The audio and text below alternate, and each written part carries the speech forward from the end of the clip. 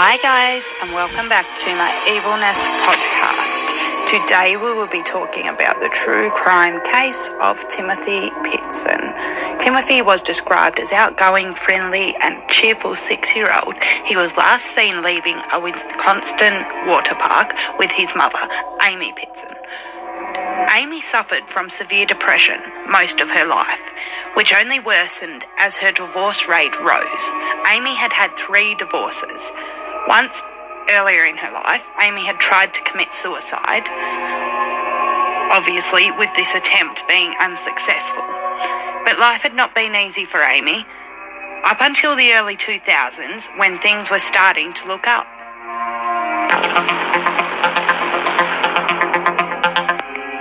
Amy met Jim Pitzen, and as you can guess by the name, the couple went on to marry and have a son, Timothy, a son who immediately became the light of Amy's life. She even added an extra M to his name to, quote, make it more special. The bond shared between mother and son seemed very strong. The same could not be said about her marriage to Jim. The pair were always fighting. The fighting got to the point where Amy was sure her next divorce was near. Given Amy's track record with relationships, coupled with a history of mental illness, you don't need to be a genius to figure out that most judges would not grant Amy custody of Timothy. To Amy, this might have seemed as if the only one good thing in her life, this child who she loved so much, would be taken from her.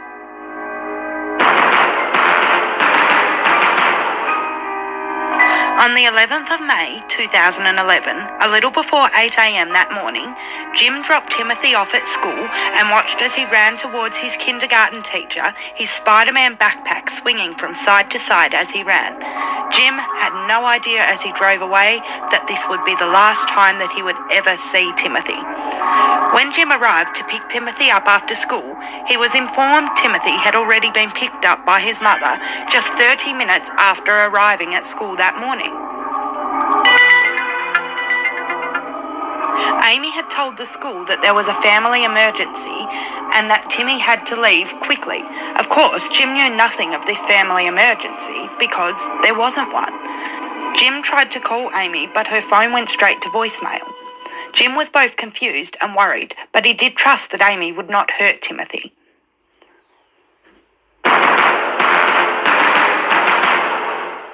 Amy had driven with Timothy to Illinois, and it seemed perhaps this was just a spur-of-the-moment road trip. Over the next few days, Amy took Timothy to a resort, a zoo, and a water park. The pair was seen on CCTV footage at these locations, showing Timothy with lollies, candy, and toys. Every child's dream, right? To skip school, get lollies, toys, and visit these really fun places. But was there something more sinister going through Amy's mind? At one point, the pair travelled to Wisconsin, where Amy actually got in touch by a phone call with family. But it wasn't Jim who she got in touch with, it was his brother. She told him that Timothy was safe, but she added that Timothy was hers and only hers. She also contacted her mother and also told her that Timothy was safe. During this call, Timothy was heard in the background multiple times. One of these times, he was complaining about being hungry. On the 13th of May 2011, at around 10 a.m., Amy checked her and Timothy out of the hotel where they had been staying in Wisconsin. CCTV images show the pair at the front desk. That night, Amy was seen on CCTV footage entering a family dollar store in Winnebago. Here, she bought paper pens and envelopes. However, Timothy was not with Amy. This was the first time since the 11th of May, the day that she took Timothy from school, that Amy was seen on any CCTV cameras without Timothy. But it would not be the last. Amy then went and purchased food from another store. Again, she was alone. It wasn't for another few hours when Amy would next be seen on CCTV, when she checked into a hotel in Rockford, where she booked a room for one.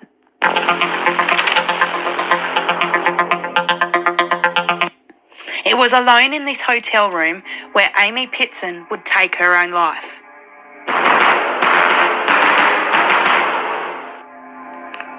On the 14th of May 2011, Amy's body was discovered in the hotel room. She had deep gashes along both of her wrists and her neck. Her blood revealed that she had consumed a potentially lethal amount of antihistamines. Amy left a note in which she apologises to her loved ones for causing this mess. She also said that Timothy was safe, but she added the disturbing statement that he would never be found. Another note was sent to Amy's mother, which reiterated her statement that Timothy had been taken somewhere safe and that he would be cared for years and years. She added that Timothy says he loves you. The case quickly gained national attention due to its shocking and disturbing nature. The search went from days that turned into weeks, which turned into months, and then years. Now and then there were claims that someone saw Timothy in a park or restaurant, but none of these claims were substantial. In April of 2019, a boy at a Cincinnati hospital tells authorities that he is Timmothy Pitzen. Jim got a call telling him about this.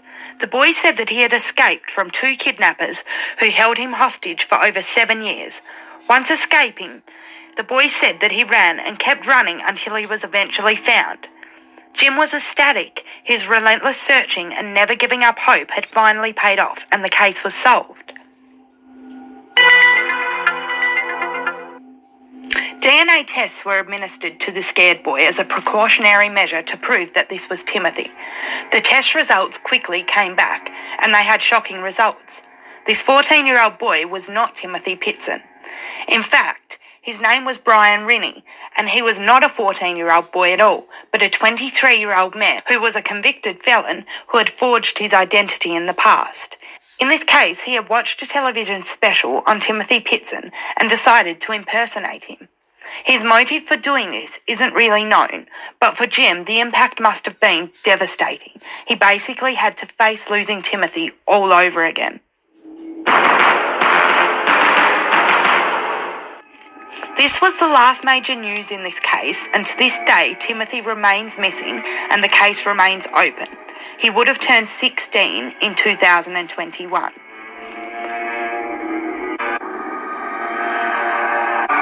So I will tell you guys a couple of theories, because of course there are theories. One of the most credible theories is that Timothy was murdered. Police examination of Amy's vehicle revealed a substantial amount of blood throughout the car, blood that was revealed as belonging to Timothy. This, along with the irregular actions and unfit mental state of Amy, had led many to speculate that Amy had actually murdered Timothy. In her suicide note, when she mentions that Timothy was safe with people he loved and would never be found, people took this to mean that Timothy was now in heaven with other loved ones. Upon further examination of her vehicle, it was determined that the car had been parked in a grassy area, possibly near a stream. This led to speculation that Amy could have killed Timothy and dumped his body in the woods in a spot she was sure would never be checked. This could also explain where Timothy was when Amy was seen in the CCTV footage without him. It would also explain why Amy took Timothy to all those nice places. Maybe this was her way of trying to make his final hours the best he has ever had. But if you continue to dig, there is a lot of evidence to cast doubt onto that theory.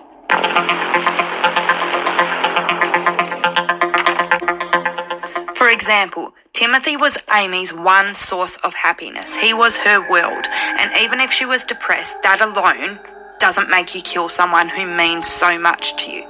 There seems to be a huge lack of motive. Even if she did lose custody, she would still see him, and she could fight the fact that she had lost custody.